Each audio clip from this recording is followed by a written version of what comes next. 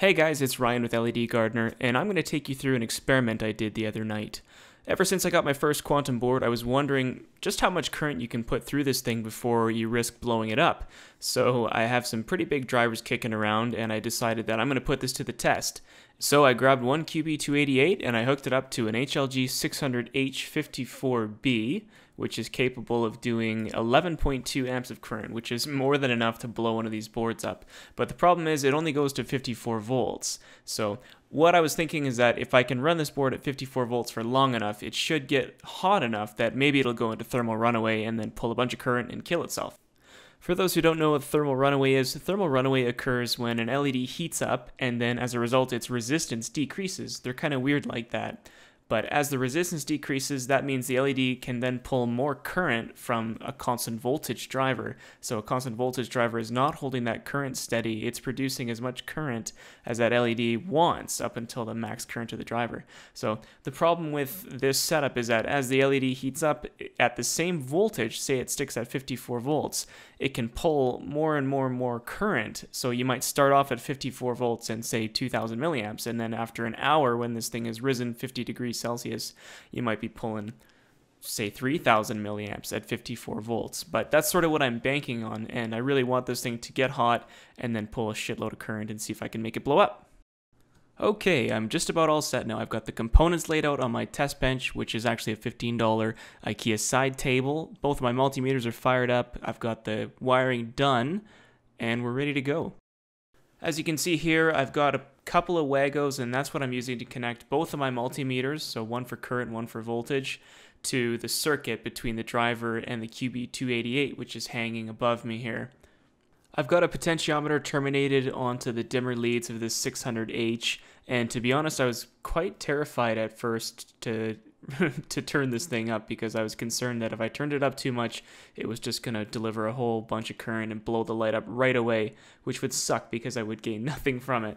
But it turned out to be okay. I turned it all the way down and then just slowly ramped it up and started at about 2100 milliamps of current. I figured this would be a good place to start because that's a common drive current, and I wanted to see just how stable this thing was at 2100 milliamps on a constant voltage system. You know, I was wondering if it heats up, is it going to pull more at this current, or does it need more to start heating up, or what was going on? So I started at 2100, and then I just kind of let it run for a while. Initially, temperatures were very low. We're talking about 40 degrees on the board itself, right dead center, and then about the same on the heatsink too, maybe a few degrees more. So after 15 minutes of run time, really not much has changed. We're still just under 2100 milliamps. The temperature has gone up considerably though. We're 56 degrees on top of the heatsink and about 57 degrees on the bottom, right on the board itself. After another 15 minutes, so 30 minutes total, we have still no change. We've got the same current, so it's time to bump this thing up. And I went about 400 milliamps more to a total of 2500 and let this run for a little bit just to see if we can start getting some results. Another 15 minutes go by and we've got 45 minutes on the clock now, and I'm starting to get a little bit bored because absolutely nothing is happening. It's rock solid. So I took the pot and I cranked it all the way to the max. And I saw that I had 53.7 volts and just under 2800 milliamps. So I thought, it's kind of funny that I only have 53.7 volts if this is a 54 volt driver, and I was concerned maybe that the pot wasn't allowing the driver to output 100% power, like maybe it was not quite 100k ohms on the pot or something. So I cut it right off and I just had open dimmer leads and nothing changed. It was still 53.7 volts.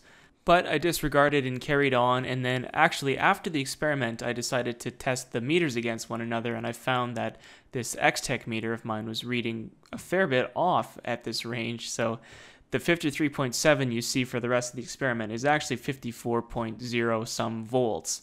So keeping that in mind, I'm now running this thing flat out on a 600H54B and getting 2800 milliamps roughly, and yeah, we've hit the hour mark. And it's really not picking up. It's not pulling anything more, unfortunately. And I don't really have any other way to increase the current to this thing aside from letting it heat up. 30 minutes later, and we've barely climbed 15 milliamps, over 30 minutes. So it's still incredibly stable. And we're near the max of this board, too. The max of the QB288 is 3000 milliamps according to HLG. And if you check the datasheet for the LM561C diode that this board uses, the max is actually 200 milliamps, so that would make the max for this board 3200 milliamps. So we're getting very close to max, but yet we're not really having any issues with thermal runaway or heat or anything. So very impressed by that stability. Skipping way ahead to 2.5 hours, and we've actually decreased in current. We're at 2.805 amps right now compared to an hour ago where we were 2.815 amps. The temperature is holding very steady. We're 71 degrees on the heatsink and just a few more degrees on the board itself. But this thing has been running for 2.5 hours at 2800 milliamps, and it's been stable for a long time. Like, this temperature hasn't increased since, the hour mark. So I'm pretty confident that I could run this board at this current without issue. Now, back to the task at hand. I remember I'm supposed to be pissed off because I'm unable to blow this thing up.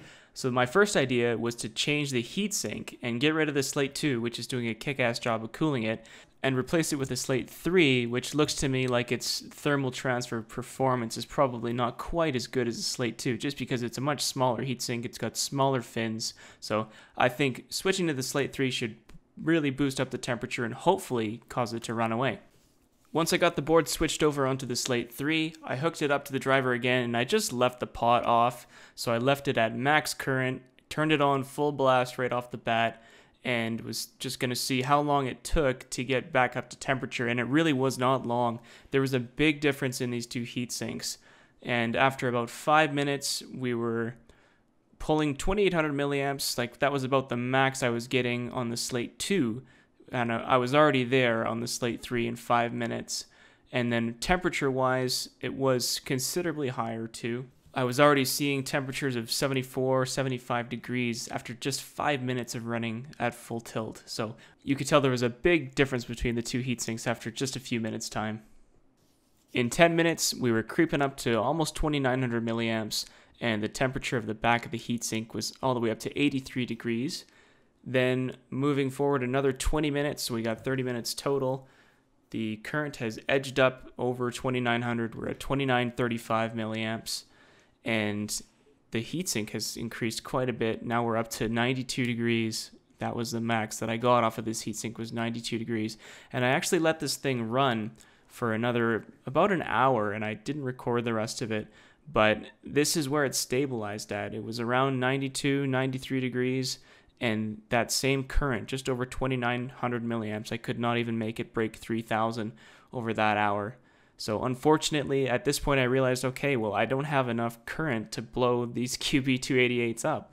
My assumption that they would run away when I got them close to max current was wrong. I mean, we're very close to 3000 milliamps, and they're not running away on me. And I don't really have any other power that I can throw at them. So I decided, okay, well, time to switch gears here. Let's get rid of the QB288, and we'll switch to a QB304.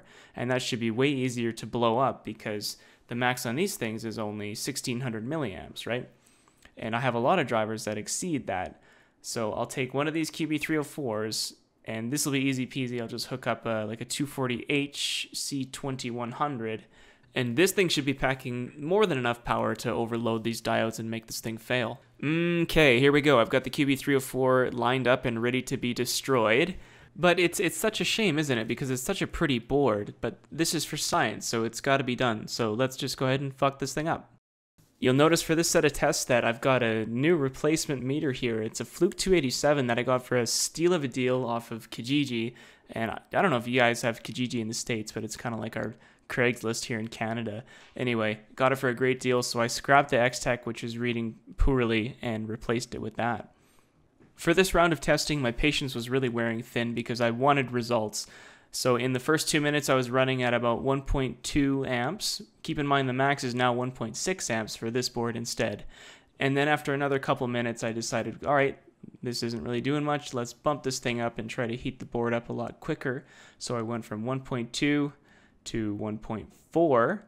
We're getting closer and closer to max, and it's nice because I'm actually going to be able to exceed the max this time if I get that far, right? And then eventually, we're 12 minutes in, I've got this thing at pretty much nearly exactly 1.6 amps, and this is the max for this board, right? We're at the absolute max according to Samsung themselves for these diodes. So let's let this thing run. I've got my iPhone camera trained on the lights just in case something happens when it inevitably does. And oh, it's 20 minutes. 8 minutes have gone by and it hasn't blown up. We're 75 degrees on the Slate 2, just like kind of like the other test. We're a little bit hotter this time. But again, nothing is happening.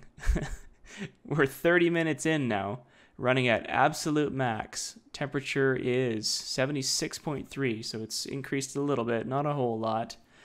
But no explosions, no fireworks, no fires, no fizzling or crackling, nothing.